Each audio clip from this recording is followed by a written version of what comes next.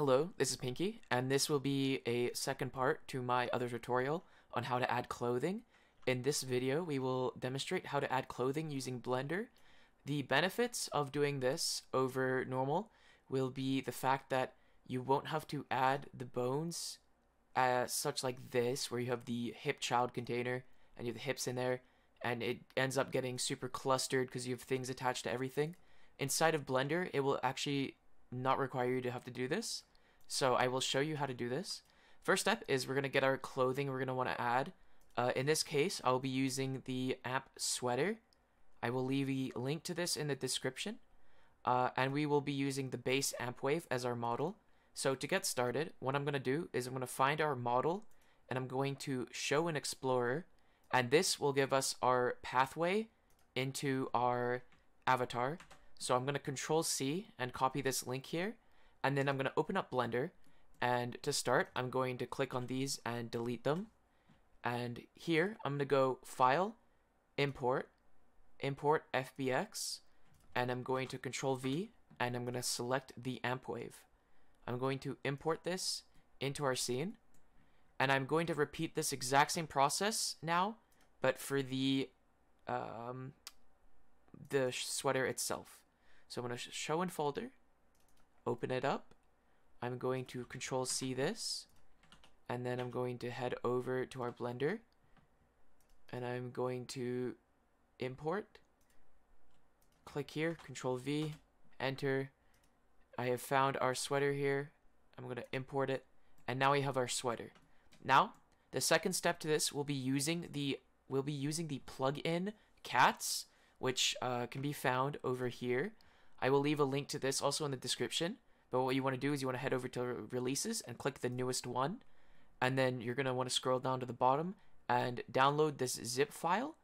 And then what you're going to do in Blender is you're going to head over to edit. You're going to go to preferences. It's going to pull up this little menu. You're going to want to go to add-ons. You're going to want to click on install, and you're going to want to find where that file is. I have mine already installed, so in that case I don't have to do anything. But what you would want to do is you would want to find the zip folder, something like this. You'd click on it and you'd click install, and then after that is done, you'll have to actually make sure that it's enabled by clicking the check mark here. And if you have done this correctly, when you pull up this sidebar by hitting this little arrow, you'll now see that C.A.T.S is successfully installed. So what I'm going to do is I'm going to click on our armature here, and I'm going to hold shift and click on the next one, and there will be a setting that should come up here, right here, custom model creation, and there will be a merge armatures button. So what we're going to want to do is merge armatures, and we're going to make sure that it doesn't join the meshes, and we're going to click merge armatures. After a few seconds, this will actually merge them, as you can see up here, and we have our sweater now added to our avatar, and we have no extra bones in our armature. So what we can do is go over to File, head over to Export as FBX. Then we're going to want to put in that link again where our amp wave is, and I'm going to export it as amp wave 2, and I'm going to head over down here, turn off bake animation, turn off leaf bones, and I'm going to make sure that it is set to FBX all, and I'm going to hit export. Now we will head over to Unity, and as you can see, it will be loading. We just wait a few seconds, and we go over to where our amp wave is stored, and as you can see, our new model is here. So we're going to drag this in, and of course it's going to be a bit smaller because it's actually different size. So to change this, you just Control C. I'm going to turn off this model for ease, and I'm going to Control V it, and it is now the normal size. And now the next step will be using Pumpkin's avatar tools, which I used in the last video as well, and I am going to drag the model that we are going to copy from in here. So this is the original model, and then this is our edited one, and this will be our main avatar. And then we're going to check what we want.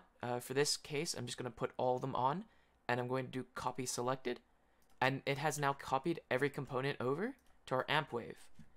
But we are not completely finished yet, because sometimes when we export it from Blender, our avatar won't be set up properly. So to make sure that it's set up properly, we're going to click on our avatar, And over here on the rig bar, you can see it's set to generic. This is not correct. We're going to want to set it to humanoid and hit apply. Now, after this is done, this will take a few seconds to successfully apply.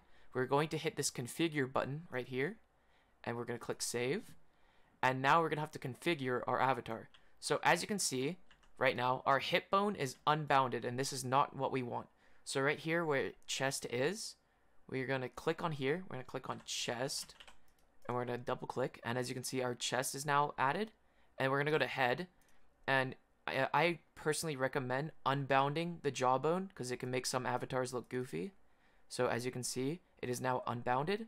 And then just for extra case, you're going to go to pose and enforce T-pose, hit apply. We will wait a few seconds for this to apply, and then we will hit done when we are done. And as you can see, our avatar should work properly. So to double check that the clothing is attached, we will have it here. And as you can see, there's some clipping. Thankfully, the creator added a toggle to make it hide. And then we're going to just hit play now. And with Limia in our package, we can now have control over the avatar. This means that it did actually work. And to make sure that the shirt is attached, we will make sure to move it a little. And the shirt seems to move perfectly with the avatar. With this tutorial, you have successfully added clothing to your avatar using C.A.T.S plugin.